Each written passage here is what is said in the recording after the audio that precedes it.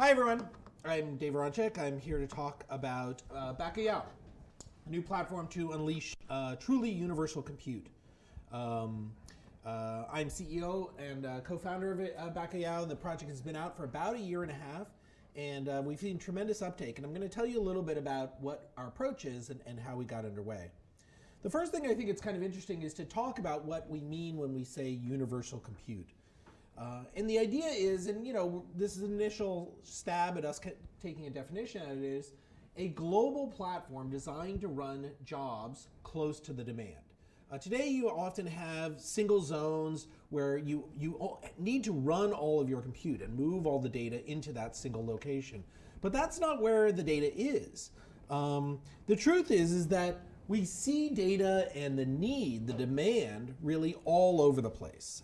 When you think about just data, by 2025, IDC projects that 175 zettabytes of data will be out there in the world, and it will be all over the place. It'll be obviously growing rapidly, with more than 57% of that data growing outside of your core data centers.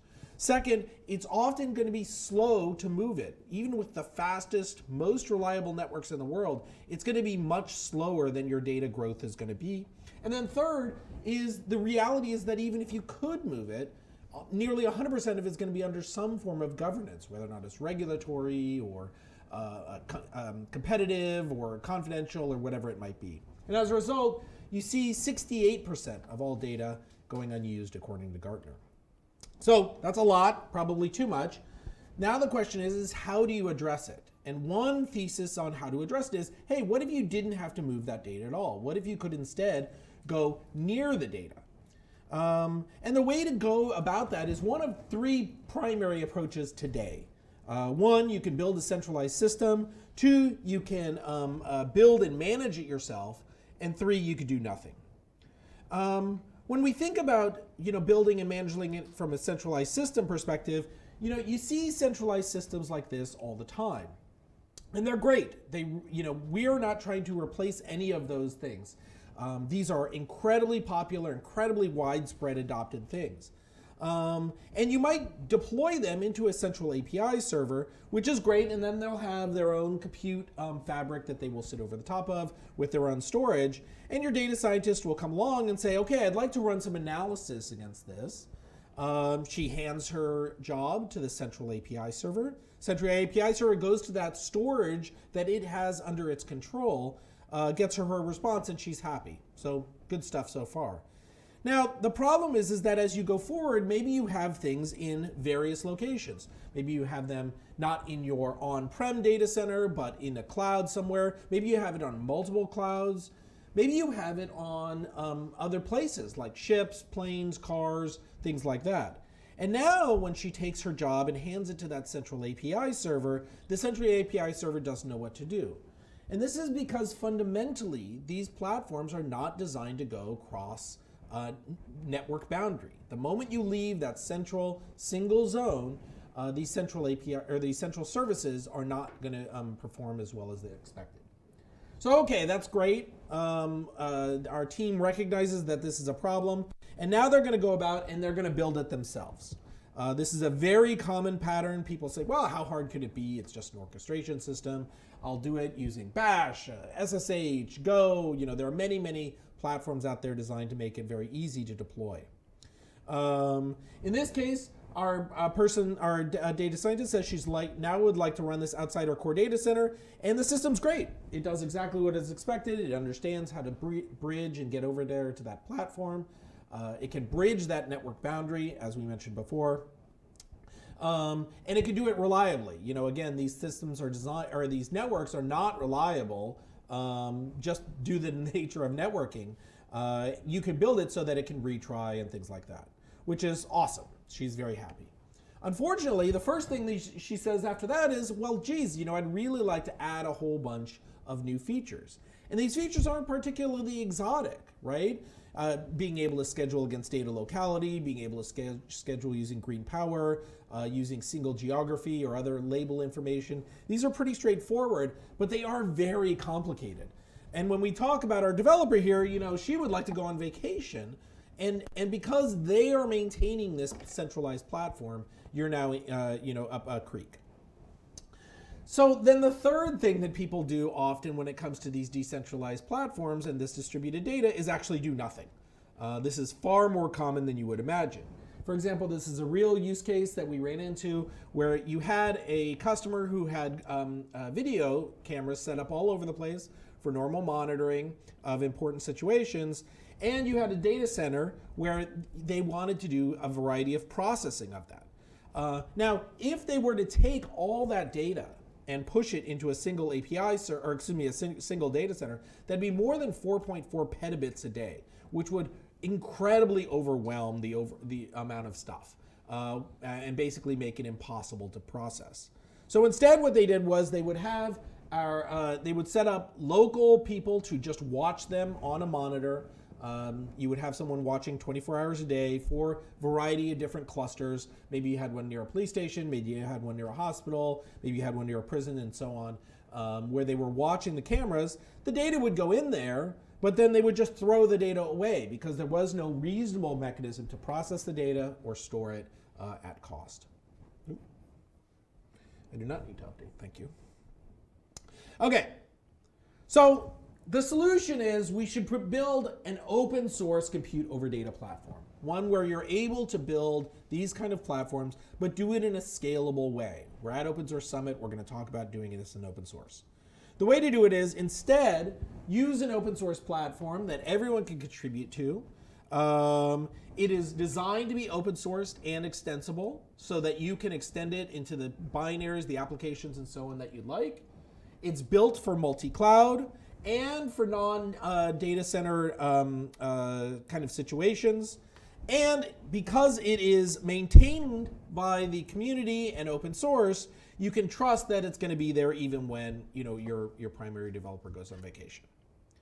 And now, instead of doing nothing, you're able to take that same data, put it into the distributed data center or compute architecture, and then move only the subset of that information back, thereby processing it and making it actually useful. So that was our question when we got started. It was, could we build a distributed computation system that was built for the distributed world to take on those challenges you just saw? We were in Portugal at the time when we were coming up with this idea. And we kept typing in the word compute over data, which we abbreviated as COD. COD is the fish, which is how we came up with the name Bacalhau, which is Portuguese for cod. And the key scenarios that we're trying to tackle here are what you see right here. 1, transforming your data before you move it.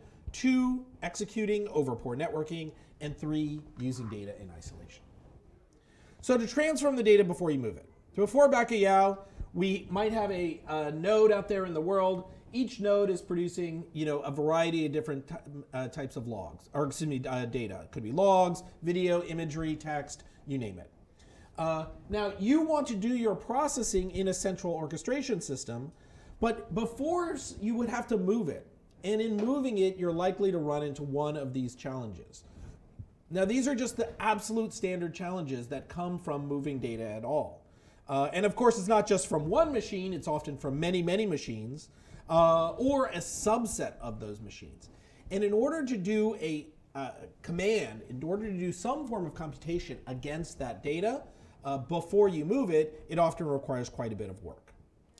This is where Bacalhau comes in. Now with Bacalhau, you run the agent on the machines, on every machine in the cluster, and you say, okay, I'd like to run just against these subset of machines, and I would like to do a transformation, whatever that might be. Filter, snip, downscale, downsample, whatever you'd like, and only move from those machines into your central cluster. Now, you still use the central API server. This isn't a rip and replace for the value that those central clusters provide. But instead, this is an augmentation to them to make your overall processing much more efficient. And so you reduce the challenges of transforming your data before you move it. And nearly all data needs to be transformed somewhere. Could be the wrong schema, could be the wrong file type, could be too big, could be too small, could be you name it. Any kind of transformation, we can help. Second is executing over unreliable networking. You saw a little bit of that before, but let's say you have any of these. You have a global deployment. Maybe you have things that are operating cross-cloud. Maybe you have things operating on the edge, planes, trains, automobiles, you name it. And today you can deploy to those places, of course, but when those things appear and disappear, because they will, because that is the very nature of network partitions, your system often has to have a much more complicated system in order to queue and process that. With Bacalhau, it takes care of that.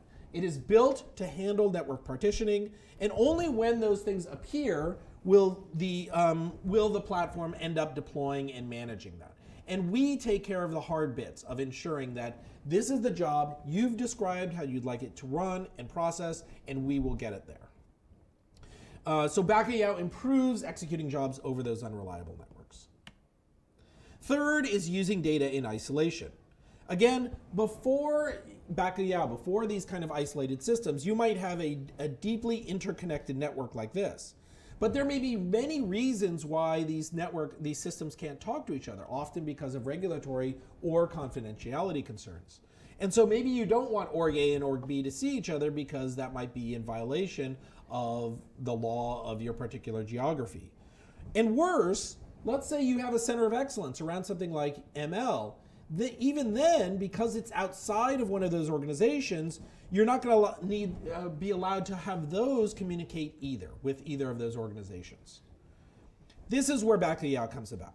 With Bacalhau, you deploy an independent, isolated network to each location. Your center of excellence produces a model, but all the processing takes place within the organization itself.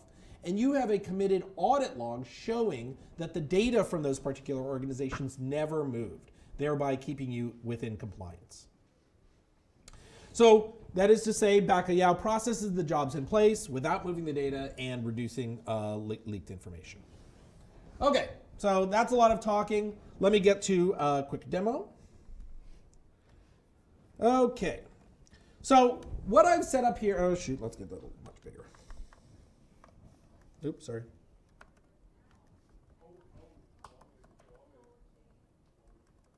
All right. Not big enough.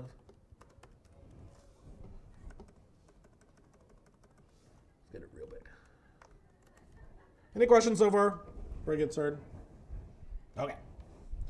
So what we're going to start here is I have a bunch of machines set up on Google Cloud. We work across compute instances list. Okay, so I have many machines set up on Google Cloud. In fact, just to raise the challenge here, I have one VM set up for each zone that Google Cloud offers. Now we work cross cloud, cross AWS, cross everything. I just chose a single cloud to make it easy here, but you can see us running here in every single zone, top to bottom. Okay, so on each machine, I have running a simple thing that's creating a fake log. So if I SSH into one of these, we're going to grab you here, and I do cat var log logs to process.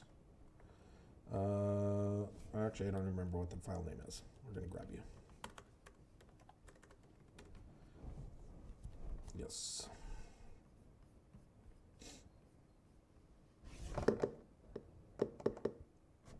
Okay, so here we are. We're creating a bunch of logs, pretty straightforward stuff. And now we're going to look at the log just so you see what's inside it. And there we go. So this is an example that you probably have run into many times, right? You have your log. This is a JSON formatted log. It's really straightforward. In each one, pretty straightforward. It's got a timestamp, ID, version, and some logging information, just to show you what's going on here. Now, in addition to this, what I've done is I've set up a Bacalhau agent on every single machine. Setting it up is incredibly straightforward. It's a single command. You just say Bacalhau serve. That starts your first node. And then all you need to do is have every other node rally against that first node. That's it, presto. There's nothing complicated.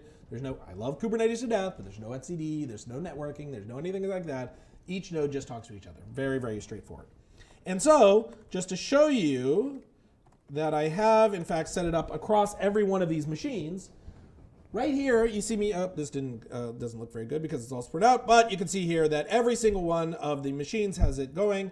And just to show you, I'm going to grab this and I'm going to say node list, grep region, there we are, and it comes back with 105 nodes. Okay, so now I have a single cluster running 105 different nodes, each of which are talking to each other. Okay, and so what I want to do first is let's just show you how easy it is to run a single job. I'm going to do this. I'm going to say Bacalhau docker run, and we support Docker, Wasm, we support arbitrary binaries right out of the hood. I'm going to run this on Ubuntu. I'm going to say hello Japan. Okay. So what it's doing right now is it's going out to the node, it's going out to the cluster, it's finding one that matches that, and it's running on top of that. And you can see here that after running it, it will say, I'm going to describe the entire job just so you see what it spits out. Pretty straightforward stuff. Here's the stuff. Here's how it communicated back and forth. It picked one of the nodes, and there you can see it said hello, Japan. Ready? So pretty straightforward stuff. Now the truth is that I picked it. It just picks an arbitrary one at random because you know, I don't want to you know, I didn't know which one I wanted it to run on. In this case, let's say I wanted it to run on this last one. Oops. Oop. Where'd that be?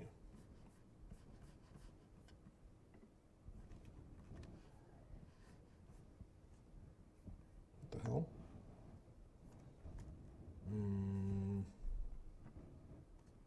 Did I close it?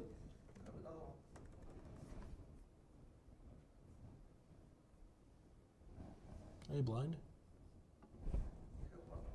This? Yep. No, that's activity monitor. All right, well, I guess I closed it. That's weird. Where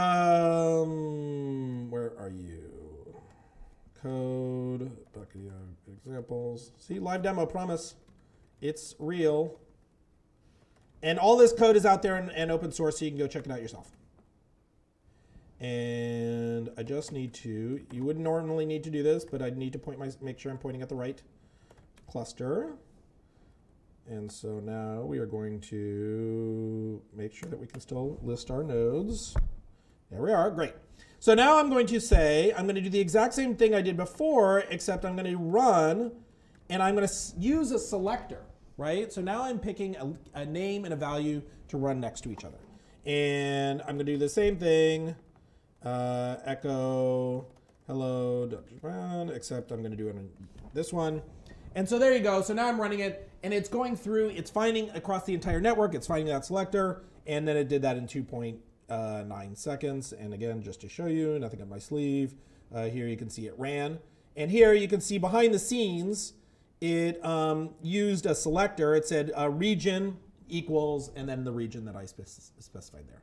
Pretty straightforward stuff. All right, well that's so-so. That's easy to do. I could do that with you know, random SSH command. How about I run on every single node simultaneously? Presto. So now I'm targeting every single node in the entire cluster. It's creating the job and running it. And in just a few seconds, it's going to go across every single one and run that same command. It's going to take just a few seconds longer in order to do that. But what it's doing here is it's communicating across the network as a whole, and it's seeking this out without a central control plane that you normally have. It's taking a little bit longer than I would have expected. There we go. And so we're done. And like I said, it does it without a central control plane. But you can see here that it's produced many, many, many things, each one running across one of those individual nodes. And if I do this, and I grep for job ID, again, nothing up my sleeve, this should come back 105, 106, actually, because there's a header one. So there you go. It just ran in 26 seconds in every single zone across all of Google Cloud. Okay? Pretty straightforward stuff. All right, well, these are just little toy examples. Let's start to get to the good stuff. What does it look like when we actually start processing those logs? So I've created, you don't have to do everything from the command line here. Let me just show you real quick. you can see here that I'm going to do that same selector for a zone right there. And in this case, I'm now going to run an arbitrary query against that log file that you saw earlier. So now I'm just looking for selectors, and I'm using DuckDB to do it. Okay? So pretty complicated. I have a containerized DuckDB. I'm going to push it down to that node. I'm going to run it over the data on that node and finish it out. And in order for me to do that, all I need to do is this. You don't have to do things just on the command line. You could use the create command there. And this one takes a little bit of time too because it does have to download the container. But there you go, 4.9 seconds. Off it went. And now if I go and look at this, what you're going to see here is that it's selected out of that file just the security elements. So previously where you had all sorts of different data in there, now I'm downscaling and sampling that log file like on the fly. So far so good. That's pretty cool. What would it look like to do that same command except against everything? And so that's what you're going to do here. Here, you're going to do the exact same thing, the exact same command, except now we're going to target everything in the entire, this is called targeting mode, and we're going to target every single node in the entire cluster and do the same thing. And this one actually does take a while, because it does have to do a fairly big join across all these various nodes and then run from there. But what it's doing is, behind the scenes, like I said, it is communicating via peer-to-peer to every single node in the network. It's downloading a container that contains DuckDB that I've pre-built, and we support Docker or WASM or any arbitrary binary that you would like that's already on the machine. Everything is allow listed in, including the directory it's able to read, the binaries it's able to execute, the type of networking that it's supported. You set those criteria at the point of starting up those servers, and it's very straightforward to do that. And then it is running this DuckDB against the container itself, and then and finishing it and producing it. And so now we're going to do that same thing and look at the results of the job. And you can see here, it's got many, many, many results. And again, just to show you nothing up my sleeve, we're going to run and we're going to grep for job ID. And we're going to see that there are 106. Presto. Again, it's 106 because of that header. There are only 105 nodes. It's just looking for that first command. So far, so good. And so behind the scenes, additionally, it's not just within the network. Each node has the ability to upload as well. And so in this command in particular, I'm actually also uploading each single one as it produces it. Bucket list. As it produces it, it is also uploading to a specific bucket for each one. And if you see there, when I just ran that, I uploaded a file into that bucket. There you can see that. And I'm going to read that file that we just uploaded. Oops.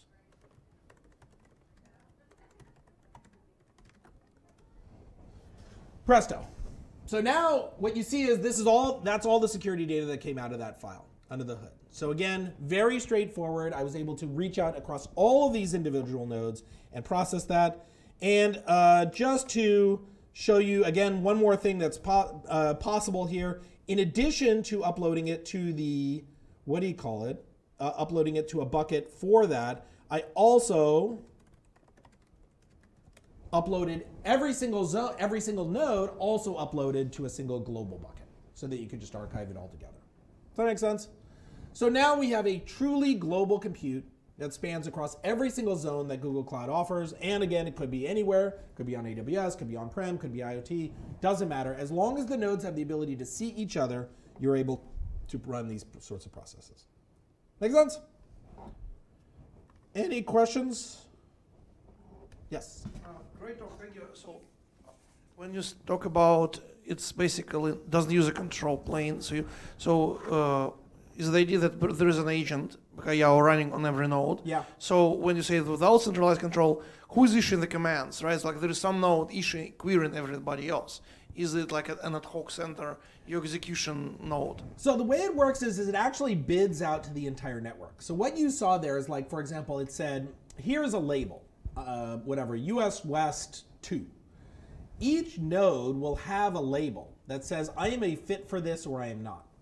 And the first node that wins that bid responds and says, hey everyone, I've got this. And every other node says, oh, I'm later than that node is, so I'm gonna call off. If there are multiple nodes that fit and they all fit within the context of the system, then the system will allow multiple nodes to do it. But each node is responsible for itself. Instead of there being a central order book, it is across the entire network as a whole. Now, that said, that's one of the reasons why we are explicitly slower than some of those centralized control planes.